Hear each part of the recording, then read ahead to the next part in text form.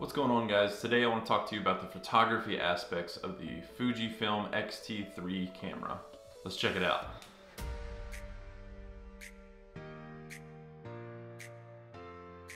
So the first thing that I want to talk about is the 26.1 megapixel sensor that they put inside of this camera. Some of you may be wondering, what exactly does 26.1 megapixels mean for my images?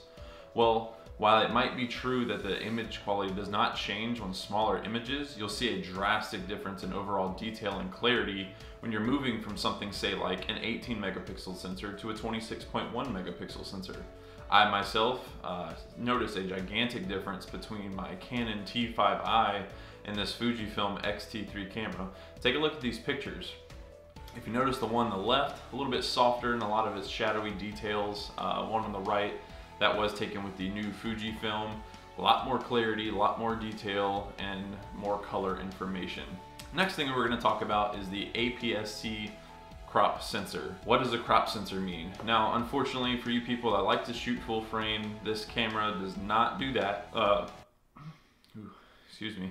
But what it does have is a 1.53 times crop. Basically all of your lenses, say for instance the kit lens that comes with this, does have a 1.53 times magnification to it. For people that do a lot of indoor real estate photography, this might not be the first option that I would go with. But what I can tell you from years of shooting on a crop sensor is, honestly, it depends on the photographer. You know, you put your mind to it, use your imagination, get the shot that you want to get. Next point I want to talk about is the ISO range. Now, by default, inside the body, it has a 200 to 12,800 ISO range. Now, this is expandable to a lower 100 ISO range, all the way up to a 51,200 ISO range. I don't know many situations that I'm ever actually gonna need that. So one neat thing that I do absolutely love about this camera that my last camera did not have is the environmentally sealed body. One of the first things that I noticed when I put my hands on this camera is just how well built this thing is. It's got some weight to it. 90% metal parts. Being that I live in the southern states, we do suffer from a lot of humidity, but now I have the peace of mind that I can go out there, take this camera with me, shoot in pretty much any setting that I find, and not have to worry about my camera being damaged. Lastly, the dual SD card slots. Now, it's not really something that I thought about a whole lot, but now that I'm jumping more into my photography side for my own business, I kind of think, you know, I need that security. Imagine being a wedding photographer, you get done with the shoot, you get home, you slap that SD card inside of your computer and wham! All of your pictures are gone. How devastating would that be? Like, would you want to have to call that client?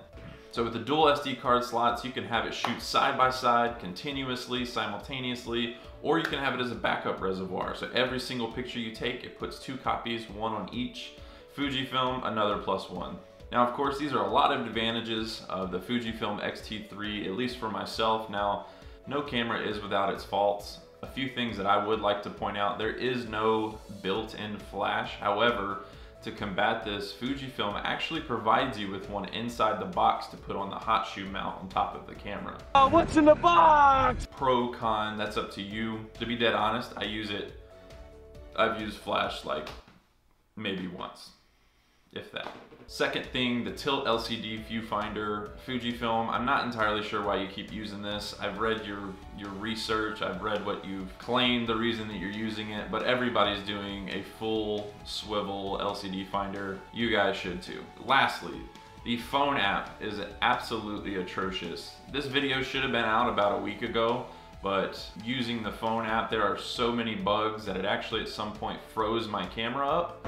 So what are we waiting on?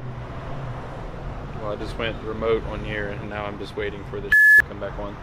So, even though it's not instantaneous. Like, what about if you turn the camera off and then turn it back on? It did. And it's still not coming up?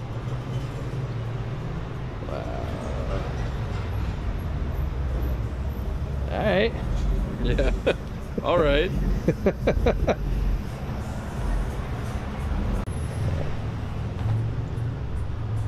How long has it been now? Like, I feel like it's been like a minute or two, and I'm just still waiting. Have you turned it off and like just held it off for a minute? Like a solid minute? Like this little light's just blinking. I heard, I mean, that there's horrible complaints on the app, so I feel like it's definitely this. Fujifilm, please, for the love of God, work on that app. Thank you. Well, that about wraps up my review. I'm really excited about this camera. I also plan to do a full video review on the video specs and the video aspects of this camera. Along with that, maybe in between, I'll actually give you guys a full B-roll video. Just stay tuned, hope you enjoyed. If you did, like, share, subscribe, comment down below. Yeah, if you got any questions on the camera, just let me know. See ya.